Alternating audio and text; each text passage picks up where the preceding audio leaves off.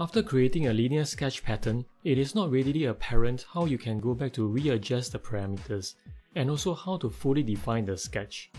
In this video, I will show you how.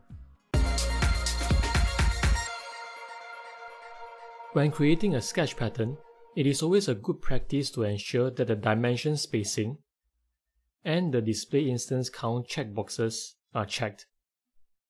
This will allow you to edit these two parameters on the fly. If you do want to get back into the Linear Pattern Property Manager, just right-click on any sketch entity and look out for Edit Linear Pattern. Judging by the blue entities, the linear pattern is undefined.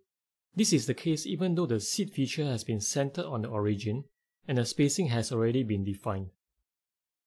If I pick on an entity and try to drag it in space, you will see that the whole pattern rotates while maintaining that spacing. If you look between the seed rectangle and its first copy, you will notice that there is a construction line joining the two entities. This construction line was automatically created when the dimension spacing checkbox was checked. In order to fully define this sketch, just pick on that construction line and give it a horizontal constraint.